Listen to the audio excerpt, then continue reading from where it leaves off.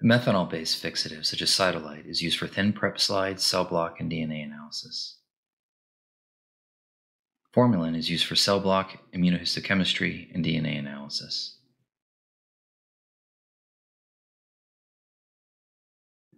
The Thinprep machine is processing the Cytolite fixed materials. It transfers the specimen into glass slides for further staining.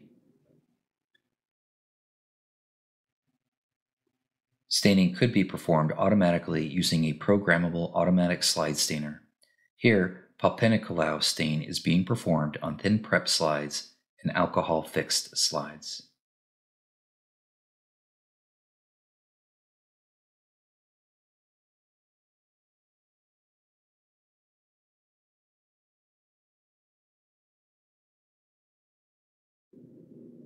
The specimen aliquots are centrifuged. The decant supernatant is used for cell block.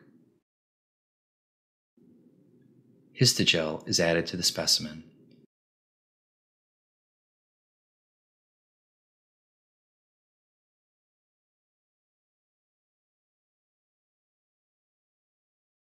The specimen is then cooled until it becomes solid and transferred to a paper to wrap, and then transferred to a tissue processing cassette. The specimen will then be processed for paraffin embedding.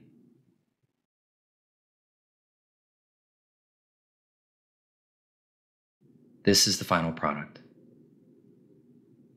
Cell blocks are sent for immunohistochemistry tests.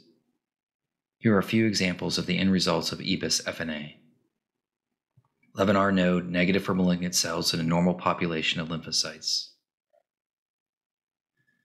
11L lymph node non-diagnostic material insufficient for lymphocytes. 4R node positive for small cell carcinoma. Immunohistochemistry study showing TTF1, chromogranin, and synaptophysin.